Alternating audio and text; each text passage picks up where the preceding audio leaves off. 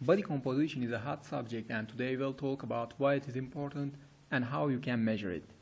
Body fat level is important because the simple body weight measurement does not give you a full picture. For example, when you are gaining muscle, your scale will tell you that you are getting heavier.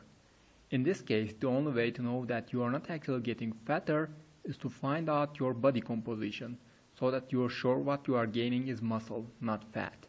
So, how do you find out your body fat percentage? Well, there are a number of ways to do that. First, let's take a look at the very simple and cheap methods. You should have heard about body mass index. It is a function of your body weight and height and can be used to get an idea about how fit you are.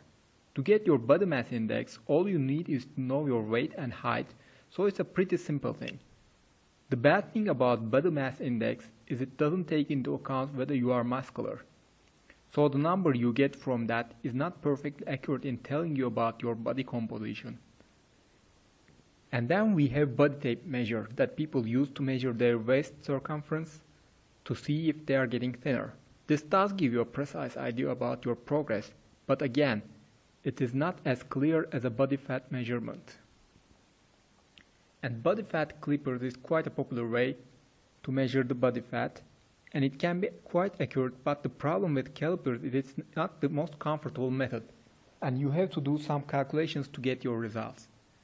Next, we've got some very precise but equally expensive ways for finding your body fat percentage. Water displacement tank is one of these expensive methods. You hold your breath in a tank while the doctor calculates how much water is being displaced to estimate your body fat. This is quite an uncomfortable method, as you could probably guess. There is also an air version of this. The air displacement method, or BODPAD, requires you to sit in a closed cabin while some computer measures your body volume based on the air displaced. This is accurate, but not the most accurate method we will review now. DEXA scan is a type of body composition analysis where a computer scans your body similar to the X-ray you get at the doctor's. This is probably the most accurate way to get an idea about how much fat and muscle you have, but it's also quite expensive. The three methods we've seen so far are accurate, but they also have some issues, like requiring you to go to a facility and go through uncomfortable scans and of course pay a lot of money. Finally, we'll have a look at the body fat scales built for everyday use. These look little different from a simple bathroom scale.